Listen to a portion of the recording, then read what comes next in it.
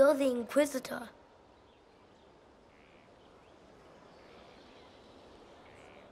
Mother never told me the Inquisitor was an elf. The ears gave me away, didn't they?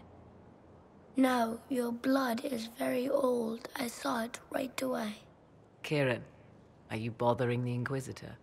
Of course not. Did you see what's on her hand, Mother? I did see. 'Tis time to return to your studies, little man.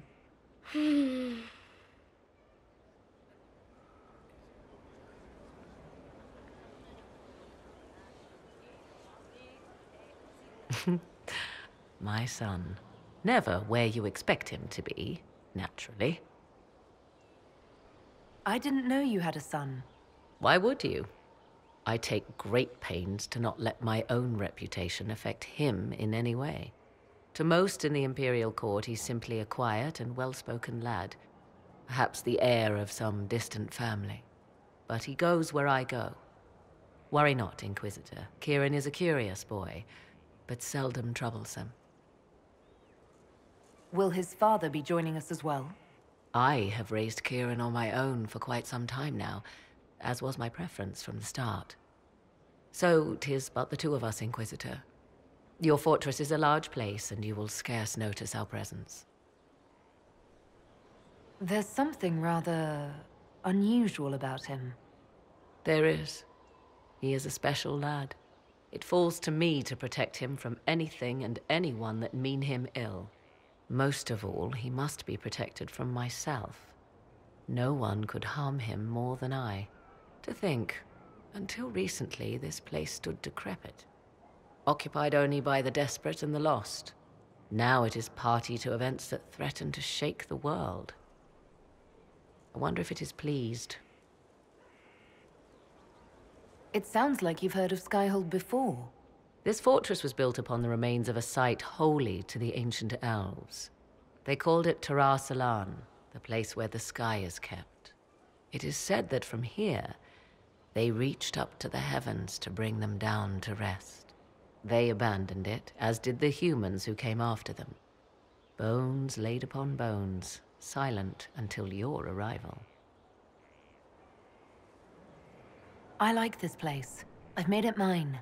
The magic in this place has seeped into the stones, protecting it from darkness.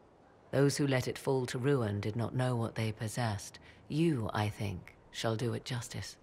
You were kind to welcome my aid, Inquisitor, even knowing as little of me as you do. I will do my best to aid your cause with all the knowledge at my disposal. This I swear to you.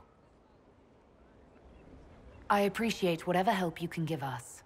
Some might think Corypheus a madman for seeking godhood. Yet one must ask, what were the old gods? What secrets of theirs did the ancient magisters know? What I fear, what all should fear, is not that Corypheus believes he can succeed. 'Tis that he actually may.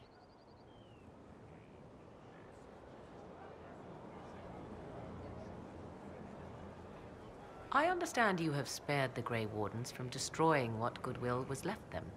'Tis good of you, considering the weakness Corypheus exploited was their own doing.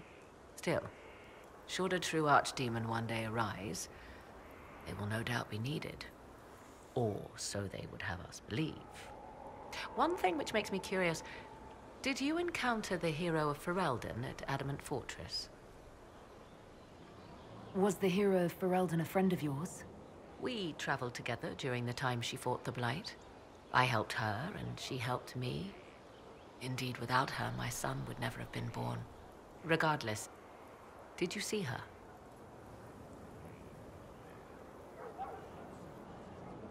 I met no one by that title. When the champion of Kirkwall mentioned a Grey Warden ally, I assumed it would be she. It was, after all, just the sort of thing in which she would involve herself. But that rather begs the question, if the hero of Ferelden was not at Adamant, where is she?